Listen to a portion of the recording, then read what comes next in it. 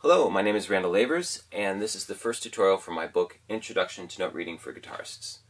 This book is published by Productions Doze, and you will find a link to the book in the comment section below. It was released in November 2021 and has sold close to 100 copies to date in the United States and in Europe. So the question is, what does this book do?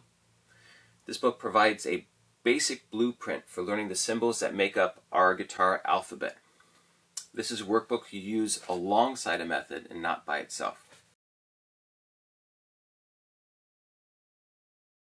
We need two types of learning activities to become proficient note readers. One type of activity is basically a phonic style approach, which introduces us to the symbols of guitar notation, where we take a look at each symbol individually and then learn to fuse them together with other symbols to create more complex musical ideas. The other type of activity is reading complete songs or melodies. Often this is overemphasized in early guitar instruction, and here what we do is we take music in its finished form, like a story in a book, where it's up to us to figure out how to break it down so that it will eventually sound like the song that we're trying to learn. This book introduces us to the symbols found in guitar notation. Each of the symbols are placed in a category, and we go through a series of lessons that automatize the connection between what is read on the page and how it's reproduced on the guitar.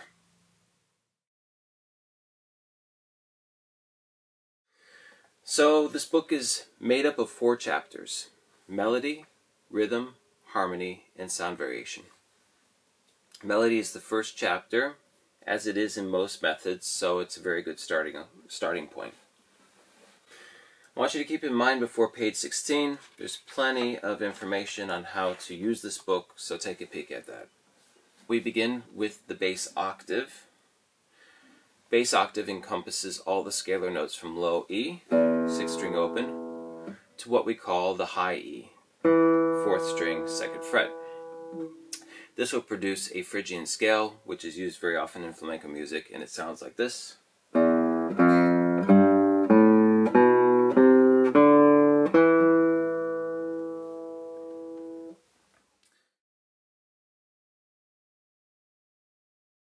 The instructions tell us to play these notes on the guitar, say the name of each note as you play it. I don't glance over this. I make sure all of my students do this activity. Sounds like this: E, F, G, A, B, C, D, E, high E actually. Making sure that we put the right finger in the right spot. We need to be able to perform this exercise from low to high, as I did right there, and from high to low, saying the note every time. The material actually doesn't need to be, fluent or even memorized. We just need to be able to get through it with relatively little confusion. This exercise actually challenges our focus, so you may have to eliminate any distractions that may be in the room if you can. Now we come to the first reading lesson of the book, which is page 18. If you're an instructor like I am, it's very important for you to be able to go through this material yourself within the time limit. The reason being is that you have to accurately assess the work of your students, and also you'll be able to give them some advice on how they can reach the goal for this page. So, stopwatch icon in the top right hand corner. This signifies that this is a time test. The goal for this exercise is to complete everything within 45 seconds, as is written here on page 16. We use a stopwatch or a clock to find out if we reached our goal. In my private lessons, I often use an app on my phone because it's convenient, but if you find yourself spending more time looking at the phone than playing the guitar, use a clock or a stopwatch instead. This lesson demonstrates that pitch can be notated in 2 different ways: by note name and by standard notation with fingerings. When you have a circle around the number, that means string, as right there. Sometimes there's a number next to it without a circle, and that is left-hand fingering. And if you just have a string number and nothing else, that means that that string is open. So here's how I teach this page to my students. I have my stopwatch ready. I let them know that I will clock it from the very first time that they read it, and I'm looking for their ability to flow through the material. I'm not judging the outcome. We're just going to document how long it takes for them to get through the assignment from beginning to end, and that's it. The student gets a second to glance over the page. They're allowed to prepare their fingers for the first note. I say ready, set, go, and start the clock from the moment they play their very first note. When the page is complete, I stop the clock, write down the time in the right margin, and just let you know students will complete this the first time anywhere between 1.5 and 6 minutes. My students realize that I'm not there to answer any questions while the clock is running.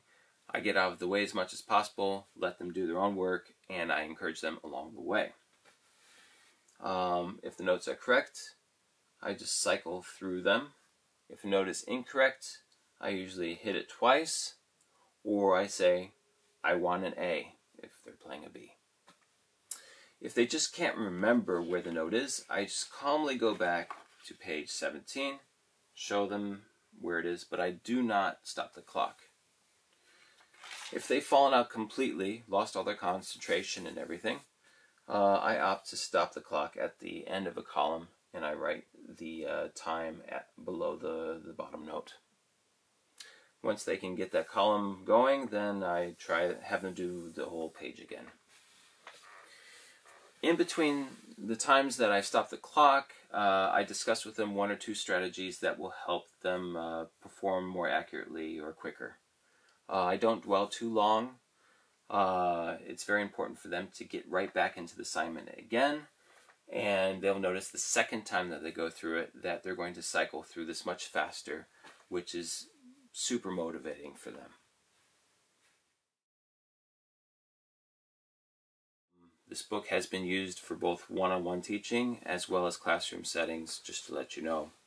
And once again, I've included a link to where you can purchase this book below. So, best wishes and happy reading.